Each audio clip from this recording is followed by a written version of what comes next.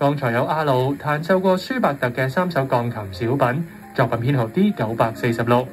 多謝你收聽今晚嘅美樂同行，祝你哋有一個愉快嘅牛年。我係釋嘉榮，我哋下次節目時間再見啦，拜拜。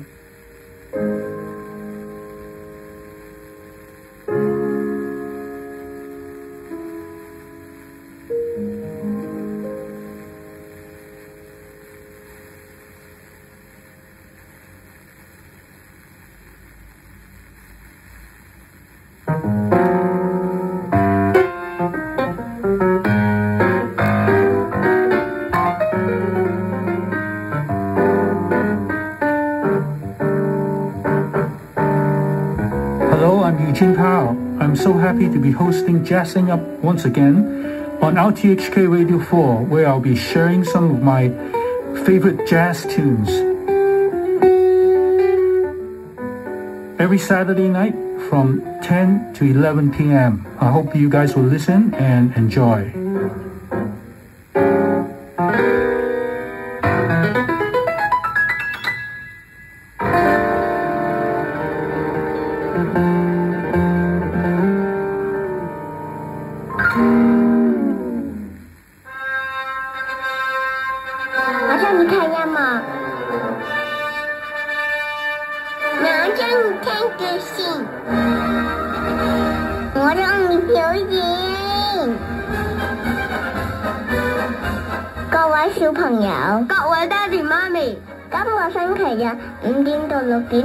唔得閒啊！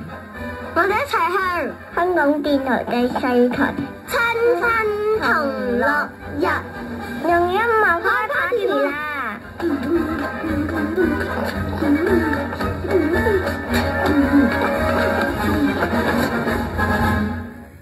！RTHK Radio 4's programs for today are ending now.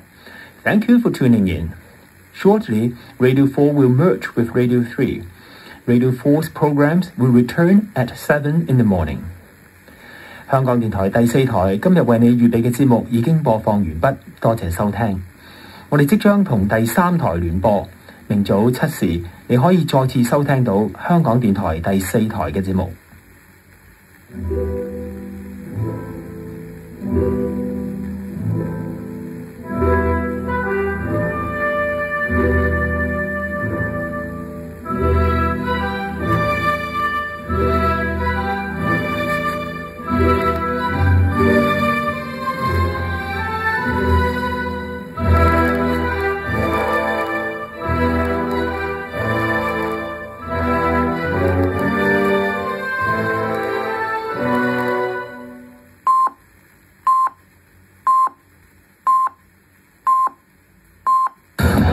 RTHK News. It's 11 o'clock. I'm Steve Dunthorne. The top stories. Academics, unions and the EU question RTHK's decision to drop BBC relays after Beijing's ban on the corporation.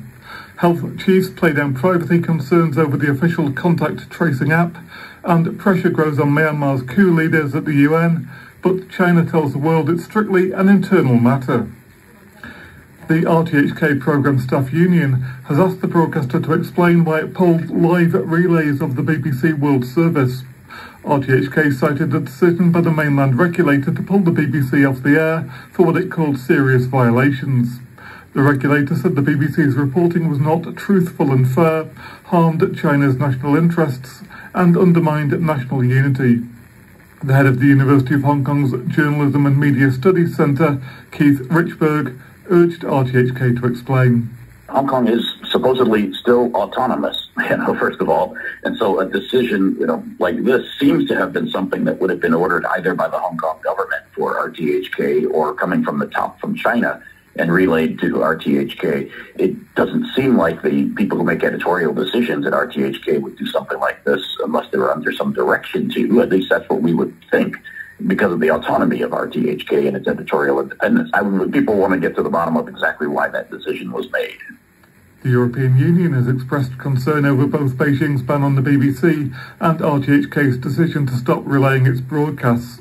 An EU spokesman said that RTHK's decision reflected the erosion of the rights and freedoms in the territory following the imposition of the national security law, and illustrated a reduction in Hong Kong's autonomy under the one country, two systems principle. The Health Secretary, Sophia Chan, has sought to reassure the public about the government's Leave Home Safe COVID tracing app, amid fears about how the data will be used. The app will be compulsory for diners when restaurants fully reopen. Professor Chan said privacy concerns are unfounded, and it was in everyone's interests to use it. The fact is, all the data, there is no issue of data privacy, because the data would be just stored in the phone of the person. So there is no platform that collect those data. So that's number one. Number two, if you are a confirmed case, then if you use enough frequently the Leave Home Safe app, actually it would form a record of where you have been so far in the past so many days. So that would facilitate contact tracing. Health officials reported 24 new coronavirus cases today, 6 of which were imported.